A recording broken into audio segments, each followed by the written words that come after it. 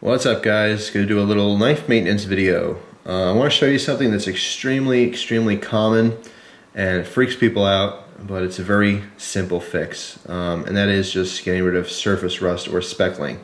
Speckling often occurs, or I would say most frequently occurs, on parts of a knife, usually the blade, that is bead blasted. Okay, it's very common on Kershaw knives. I found this just from personal experience. This has to be a Kershaw knife here, and this could be my demo knife. Now you can see that real nasty looking speckling on there right now. This is just from storage, and it is surface rust. Okay, it's very common. Now you can see there's a bead blasted blade here. Bead blasting, what a lot of people don't realize is that it'll open up the metal pores, okay, and it makes the metal pores larger, therefore it's more susceptible to moisture within the metal itself, which will promote rusting. Okay, the higher the polish on a blade, the harder it will be to actually rust, because when you polish something, you're making all those individual cells inside the steel, or all those pores rather, you're tightening them up. Okay, so a bead blasted blade will certainly rust a lot faster than, say, even a satin finish blade or a high polish blade. You'll rarely ever see rust in high polish unless it's really in poor condition. But anyway, just want to show you it's real simple to do. Just take any of your lubricants, in this case I'm just using some Ballistol, throw it on a rag and wipe it down. Okay, that's all you have to do. Once you get to this point, now this has been on here for a long time, so I'm going to see how much of this I can actually get off, but sometimes you can't get some of it off, and it's past the surface rust stage and it's into the actual steel itself. So what you'll have to do is either buff the blade out, or refinish it if it's that much of a concern to you. But anyway, just take a little Ballistol here, and you can use whatever you want, WD-40 or Tough Glide. I mean, any of your lubricants or cleaners. Okay, spritz a little on there. A rag here, and we do have a sharp blade, so obviously just be careful.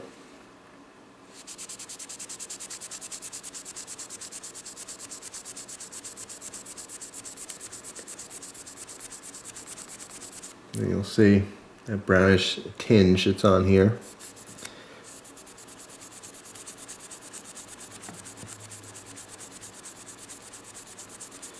Now this has been on here for a long time. Again, just from storage in a damp area. It wasn't really even damp, it was just high humidity, I guess. And sat for a long time, so this might not be that salvageable, but we'll see. Just wipe it down best you can. So far I got some of it off, but I can tell that it's not going to get all of it. And for me, this knife, it's not worth the time, because this will be a user knife for me. It's not worth the time to refinish it or anything like that.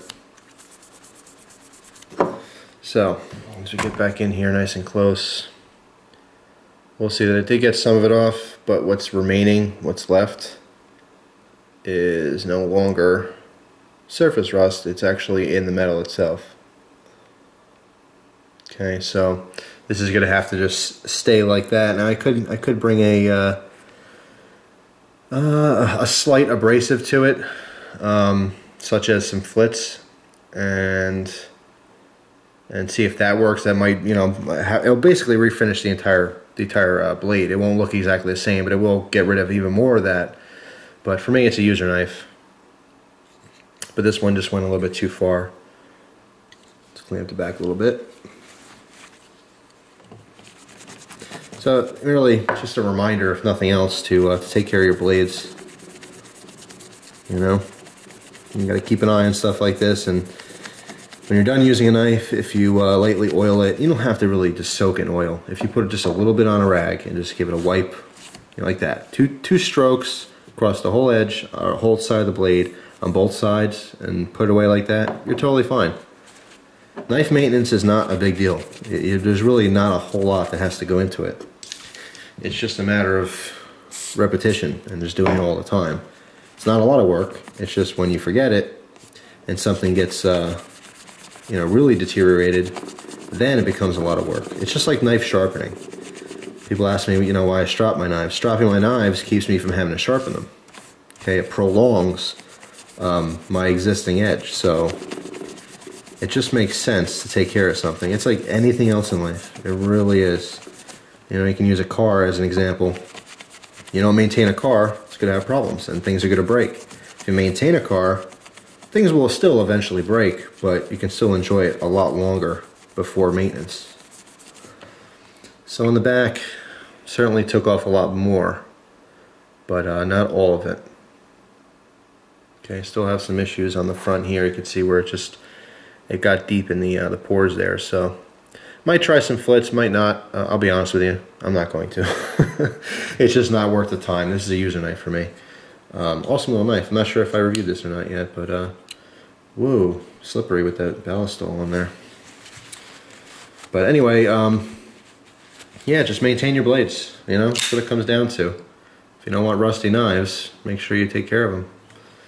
But for the most part, when you start seeing the speckling, I mean, this was an extreme case because it sat too long, but if you check your knives every couple days and look at them, if you see the speckling on there, you can get rid of it fairly easily. Like I said, pretty much any solvent / lubricant / cleaner will do the job. You don't need anything special for this, okay? It's something as simple as WD-40 will work just fine for this task.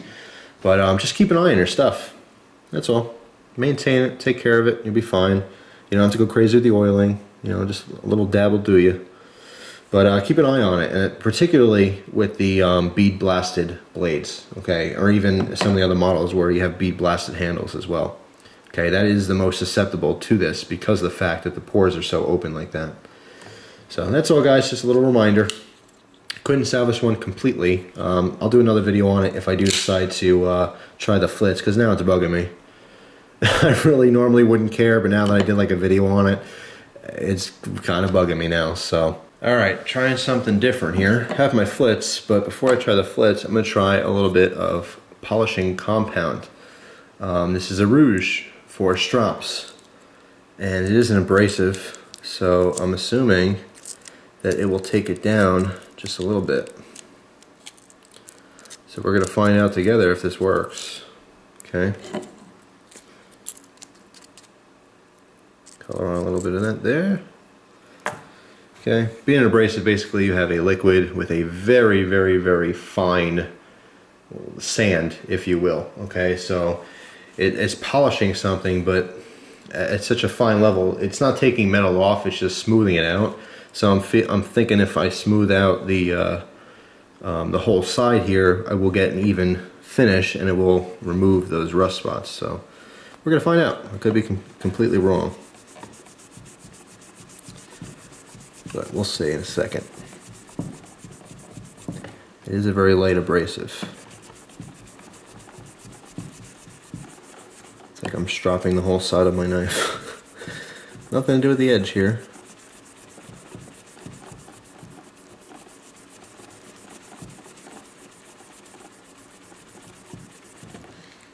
Alright. Well, helped a little bit. Obviously didn't take it all out, but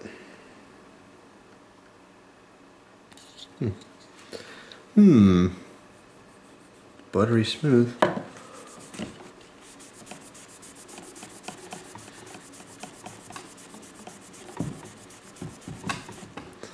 Alright, let's try the flits now. Boom, boom, boom, boom, boom, boom. Dab will do you. Don't need much.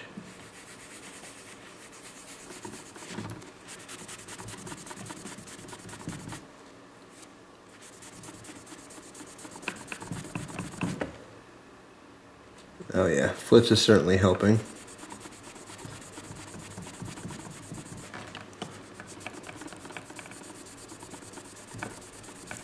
All about patience.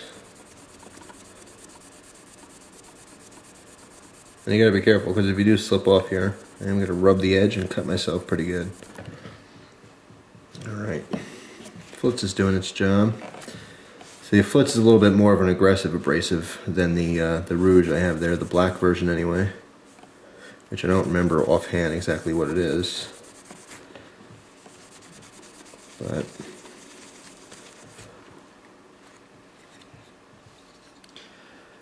hello, Flitz. That certainly helped. Not perfect. Let's get up real close. It's not 100% perfect, but it definitely helped. Let's flitz the other side, and then I'm going to go back and do the front again. Alright. Don't need much, a little dab will do ya. Okay, see how much I have on there? It's like nothing. But it'll be enough for the purpose here. Okay, good wipe down.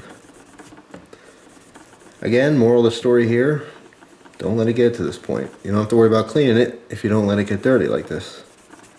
Because it's not really cleaning at this point, it's just rust removal. Man, do I love flits. It's good stuff. Alright, this back is almost done. Looking pretty good. Let's try the front again. Just focus on that one spot. And just, you know, friction is your friend here. Again, be careful because I do have a nice sharp edge here. So one little screw up and it won't be good. Then I'll have to deal with blood stains. Now of course this would go a lot faster if we had a little buffing wheel on a Dremel tool. But I don't. So I'm doing the old elbow grease.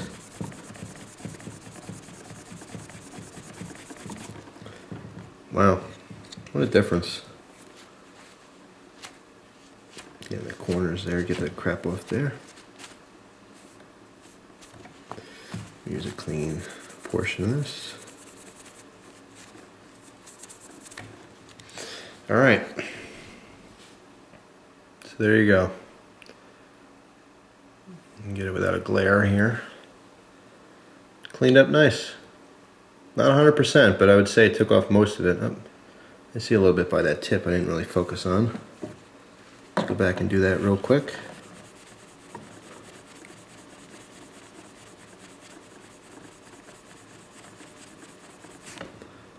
There we go.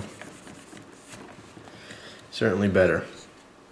Alright, so if you happen to get your speckling on your knife blades there and kind of lasts a while before it before you get to maintain it and to clean it, and then you have a problem cleaning it, I would say Flitz is probably your best bet here. You can see it did a pretty darn good job cleaning off that surface rust. All right, and like I said, it was slightly more than surface rust. It wasn't horrific. It wasn't like a completely rusty blade or anything, but it was definitely past its surface rust stage, and this did a pretty darn good job of cleaning it up. So anyway, just a little tip from me to you. Will help keep your blades looking good if you do happen to forget about them or they get damp or something and you get that speckling, which is never fun. It's for knife people, it's one of the worst things you can ever find. To be honest, you take your nice knives. Yeah, Jeff, can you talk at all? Knives.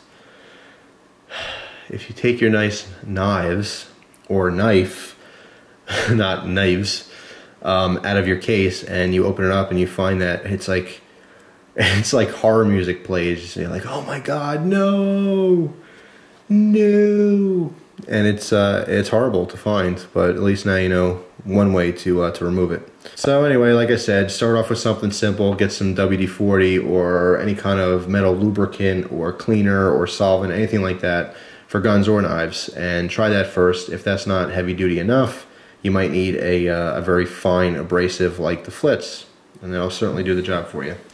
So that's all, guys. Hope you enjoyed the video. I thank you very much for watching and hope you enjoy the rest of your day. Take care.